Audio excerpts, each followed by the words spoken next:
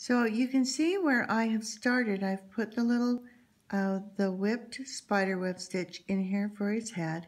And now I'm going to cover some of the body, maybe all of it, with a chain stitch. I've threaded a number 24 chenille needle, and I'm using a size 8 variegated pearl cotton. I'm just going to start here. You can really start anywhere, but I start on the outside and work towards the center. So my first stitch is going to be a little chain like this.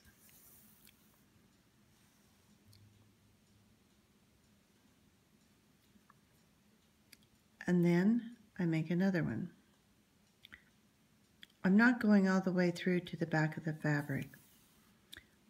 I'm just kind of catching that top layer of wool there.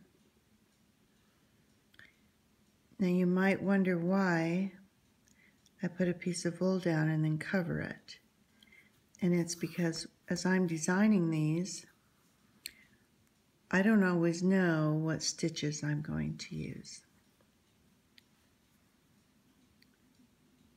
So I might have decided to just do a few stitches to highlight it, but I decided as I got going that I would do something that covered the entire body.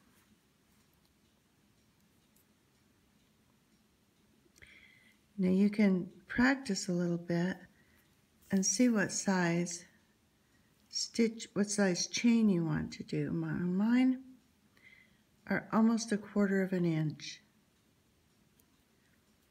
So you can see some of the wool peeking out in the center there.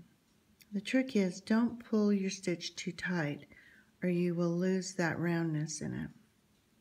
If you don't want any of your background to show through or peek out in the center, just make your stitches a little smaller.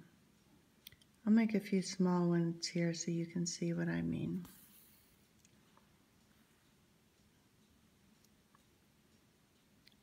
Now here I've just made them a little bit smaller. Again, just catching my top layer of wool, not the wool underneath.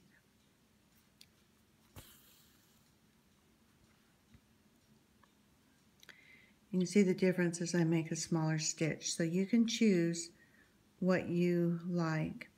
And what I did is I went all the way around, and when I got right back to my starting point, then I just started going inside here. Did another round. So you can do as many rounds as you'd like. You can cover the whole thing, or you can leave the center open to show some of the wool. And when you're finished, you just take your needle to the back and tie a knot.